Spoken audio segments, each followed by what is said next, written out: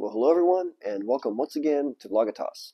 I'm Phil Ramsey, and in this Bible Truth series, we go through the Word together, chapter and verse. And so, again, welcome. I'm so glad that you're with us. We are in Isaiah because we are doing our normal or customary plan that when we finish a book, we go over to Isaiah, read a couple passages out of there. And so we just finished the Gospel of Luke, in case you're wondering. And we're going to open up here in Isaiah 62. I've looked ahead and I didn't find anything that needed to be highlighted out because, again, we don't know if you have little listening ears with you. And sometimes subjects come up that are difficult for little ones to hear. And so we, of course, leave that to you to handle how you wish, or whoever you're ministering, however you feel in your heart is right to do. And let's go ahead and pray, and we'll jump in. Father, I thank you once again for the book of Isaiah. I thank you that it gives us great insight into your plan through Jesus, and your plan even after what Jesus came to do has been accomplished. And I thank you that you'll give us wisdom and insight as we read in the Word together, because you do want us to understand these things. And so help us to meditate upon these things and to ponder these things and to talk to you about them and even sing to you about them, and just let it get down into our heart the same way that a seed gets deep down into the ground. And help us to have our roots grow deep down into Jesus himself, who is the author and the finisher of our faith and the author of life, as the Word calls him. And so I thank you for these things, and in Jesus' mighty name I pray. Amen. Okay, Isaiah 62. So God is speaking here specifically about Jerusalem. He also calls Jerusalem Zion. And so he has his own names that he refers to that city by.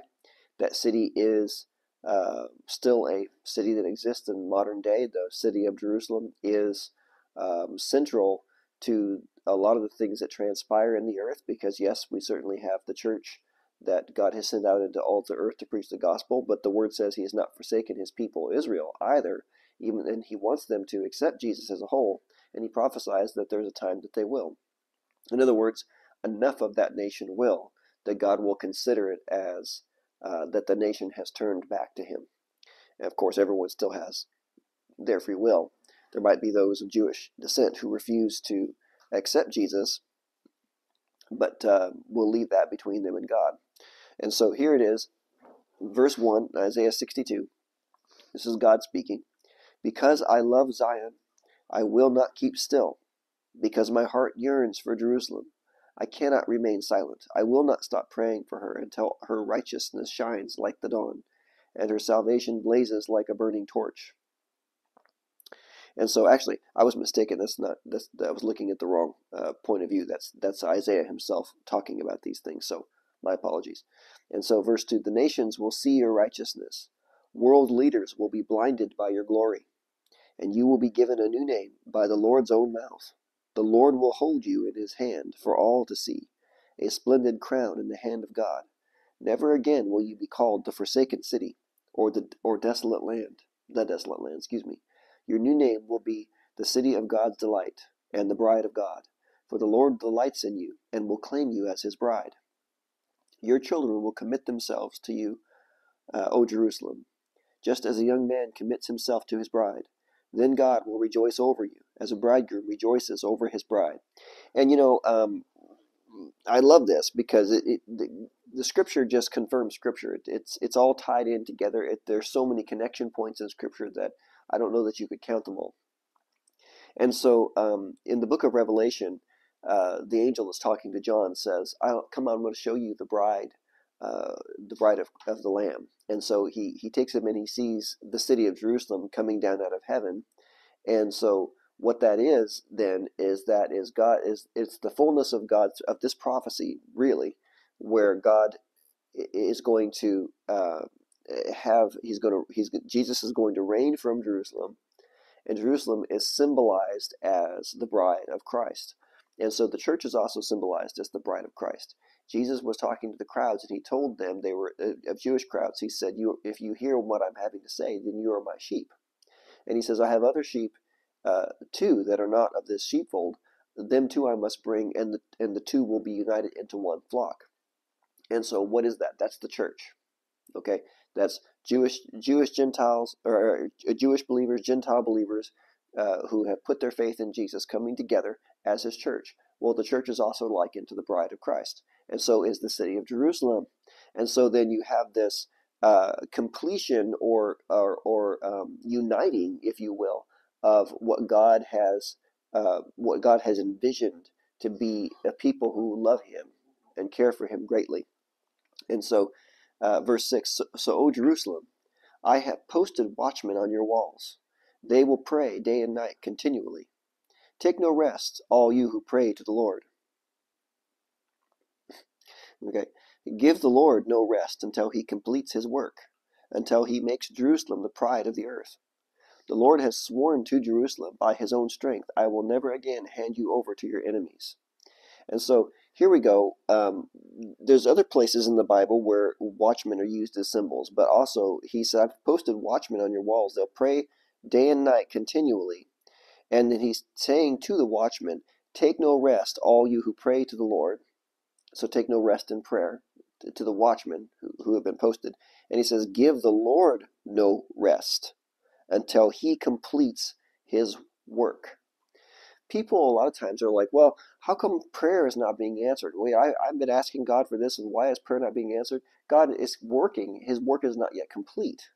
And so he said, so you remember Jesus was talking about prayer, and he was telling them, because he said, well, tell us how to pray. And he gave them what we call the Lord's Prayer. It wasn't supposed to be a formula that we memorized, but rather it's contained within that prayer are principles that we are to abide by while we are praying. But then Jesus went further and was talking about praying and never giving up, and he used that analogy of say you have a friend who's gone to bed, and you have a visitor that showed up, and you need to feed them, and you have no bread, so you go to your friend's house and you're knocking on the door, and he says, "Please go away. Me and my family are in bed for the night, and I can't help you." But Jesus said, he won't open the door for friendship's sake, but for persistence sake. If you keep on this shameless persistence of knocking on the door, eventually he will get up and give you whatever you're asking for, just because of your shameless persistence. And in the same way, Jesus said, therefore, keep praying and don't give up. Keep asking God. And so when you're doing that, what you're actually doing is you are imploring God to continue in his work, because he said here, in verse 7, give the Lord no rest until he completes his work. How do we do that? How do we give the Lord no rest? Through prayer and continually asking him and staying in belief while we ask him, because we believe he's going to do it. We believe he's going to complete his work. So in other words, we're not saying that if we haven't seen the answer to prayer right away, we're not saying, well, I guess God didn't do it. No, we should be saying, we know, God, that you are working and that you are bringing your work unto completion, and we are praying, just like you said, and giving you no rest until you finally complete that work that you are already doing on our behalf. And so you can say, my prayers have been answered by the Lord because he is already working on it. I just have not seen the completion of the work yet. And so I will continue in prayer, and I will be persistent in my faith. Amen. So, I guess let's just go to verse 8. The Lord has sworn to Jerusalem by his own strength, I will never again hand you over to your enemies. Never again will foreign warriors come and take away your grain and new wine. You raise the grain, and you will eat it, praising the Lord. Within the courtyards of the temple, you yourselves will drink the wine you have pressed. Go out through the gates. Prepare the highway for my people to return. Smooth out the road. Pull out the boulders. Raise a flag for all the nations to see. The Lord has sent this message to every land. Tell the people of Israel, look, your Savior is coming. See, he brings his reward with him as he comes.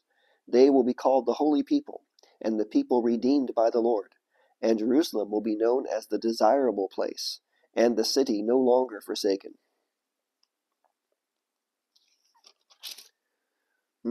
Chapter 63. Who is this who comes from Edom, from the city of Basra, with his clothing stained red? Who is this in royal robes, marching in his great strength? It is I, the Lord, announcing your salvation. It is I, the Lord, who has the power to save. Why are your clothes so red, as if you had been treading out grapes? I have been treading the winepress alone. No one was there to help me. In my anger I have trampled my enemies as if they were grapes. In my fury I have trampled my foes. Their blood has stained my clothes. For the time has come for me to avenge my people, to ransom them from their oppressors. I was amazed to see that no one intervened to help the oppressed. So I myself stepped in to save them with my strong arm, and my wrath sustained me. I crushed the nations in my anger, and made them stagger and fall to the ground, spilling their blood upon the earth. And so, um, in this particular case, and maybe I should have highlighted that out. I apologize um, if that was hard to hear.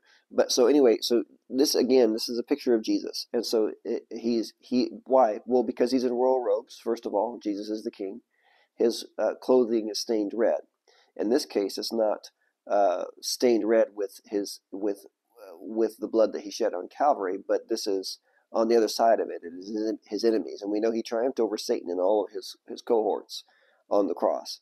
And so some might say that you can liken this to the grapes of wrath that we see in the book of Revelation. And so this is the vengeance that is played out against God's enemies, those who have chosen to reject Jesus, to reject the Messiah.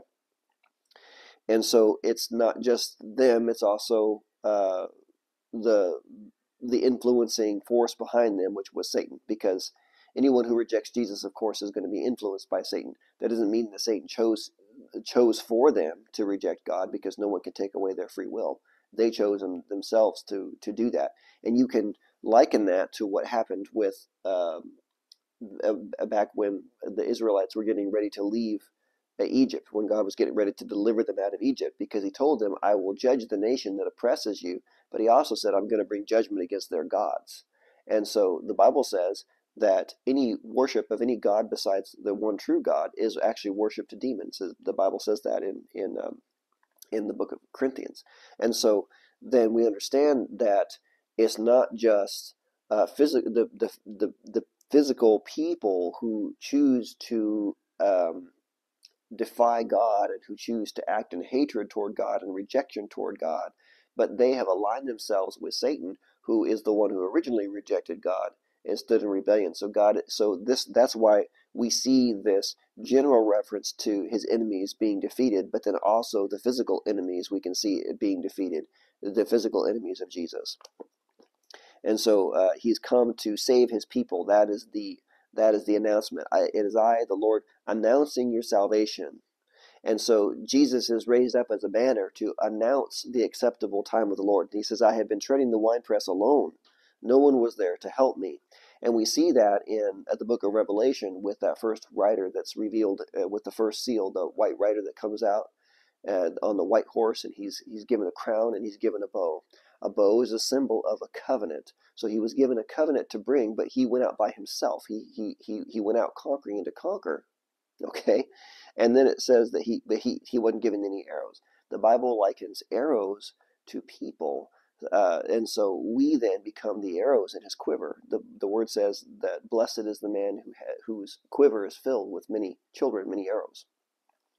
And so at the time of Jesus' initial work, he was alone, but yet he brought a covenant.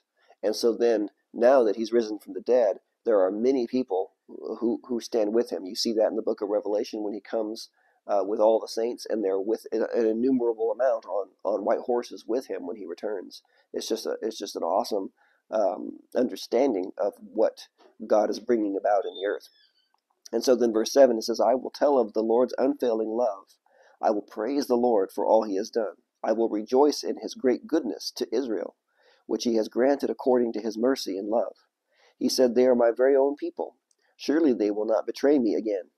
And he became their Savior. In all their suffering he also suffered, and he personally rescued them. In his love and mercy he redeemed them. He lifted them up and carried them through all the years. But they rebelled against him and grieved his Holy Spirit. So he became their enemy and fought against them. Then they remembered those days of old, when Moses led his people out of Egypt. They cried out, where is the one who brought Israel through the sea, with Moses as their shepherd? Where is the one who sent his Holy Spirit to be among his people? Where is the one whose power was displayed when Moses lifted up his hand? The one who divided the sea before them, making himself famous forever? Where is the one who led them through the bottom of the sea, They were like fine stallions racing through the desert, never stumbling, as with cattle going down into a peaceful valley. The Spirit of the Lord gave them rest. You led your people, Lord, and gained a magnificent reputation. Look down, Lord, look down from heaven. Look from your holy, glorious home and see us. Where is the passion and the might you used to show on our behalf? Where are your mercy and compassion now? Surely you are still our Father. Even if Abraham and Jacob would disown us, Lord, you would still be our Father. You are a Redeemer from ages past. Lord, why have you allowed us to turn from your path? Why have you given us stubborn hearts so we no longer fear you? Return and help us, for we are your servants, the tribes that are your special possession. How briefly your holy people possessed your holy place, and now our enemies have destroyed it. Sometimes it seems as though we never belonged to you, as though we had never been known as your people. And so he will continue directly into chapter 64, because you got to remember that when this was written, it wasn't separated by chapter and verse. But for the purposes of time, we'll go ahead and stop here. But we will say that this last part of this chapter is that prayer of desperation. We've all been there where it's like, Lord, where are you? And so God is patient with us in times like that. We just need to never give up and just keep trusting in Him. And but yeah, the one part of it, they're still talking about the natural possession of the land. And as far as Isaiah's understanding of it that was as far as it went, because Isaiah couldn't see any further than that. Although Jesus did say that prophets and kings wanted to see the things that you see when he was talking to the disciples, and he was talking about his miracles and his teaching that he was bringing. He's like many of them, they wanted insight into these things, but it was not yet the time for them to know. And so this natural physical land of Israel that Isaiah is talking about is certainly a part of God's plan, but it is not the whole picture. It's only in part. So he's prophesying in part here. Just as the word says in the New Testament, we know in part, we prophesy in part. It's not time for us to know fully yet, but the time is coming and it will happen. So let's go ahead and pray. Father, I thank you for your goodness and mercy.